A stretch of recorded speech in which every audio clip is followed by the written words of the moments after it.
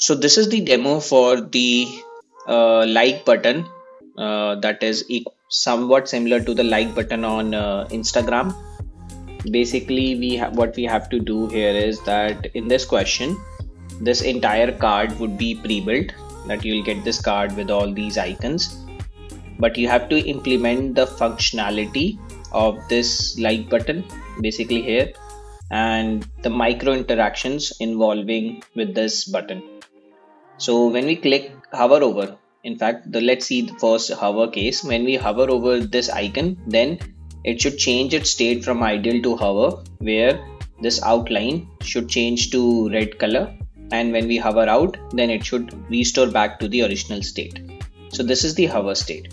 And if we click on the icon, then there should be this little animation and it should change from hover to the like state. And if we click on it again, then the same animation in the reverse order, and it should restore back to the original state. So this is a very simple and basic beginner friendly question where you have to implement this like button and all the micro interaction and functionalities related to it.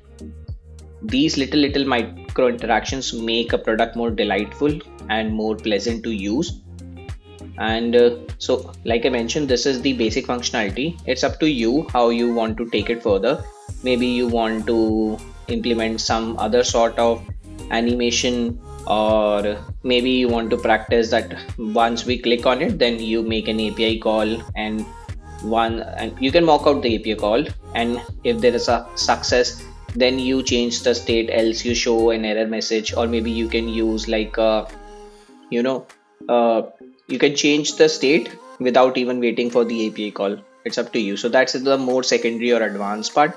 But in this question, primarily you have to implement the requirements which I just mentioned, that on hover it should change the outline to red color, on hover out it should restore back to the original state, and on click there should be a little animation and changing the state to the liked state, and clicking on it again should set it back. So this is pretty much it.